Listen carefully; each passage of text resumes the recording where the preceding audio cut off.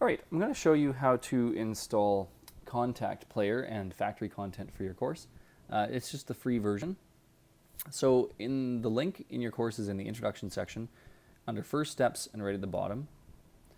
Once you click on the link that says please click here and make sure that you takes you to the proper page, and make sure that you get the download link for both the player, which is above, and you'll have to put in your email and it'll send you a link, and then also the factory selection. You need this as well because this is all your sounds. The player doesn't have any sounds with it. These are the free included sounds with it.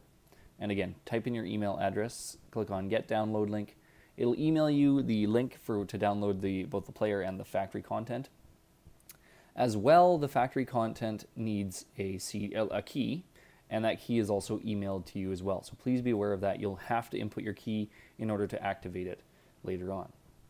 So once you've downloaded the player and you go to your download location on your hard drive and you run it, you run the setup file and it brings you to here. And I just want to run through this just quickly with you guys, just so that I know that you're setting it up properly. Make sure that you have the VST plugin installed as well, because that's how you access it in Ableton Live.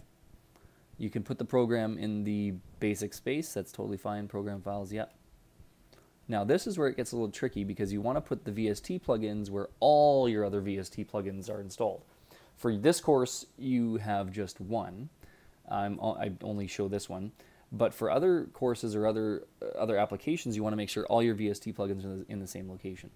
So for me, I usually put them in, I have my computer, and then I put them on C drive, and then I actually have a folder all by itself called VST plugins, and I just install my VST plugins there.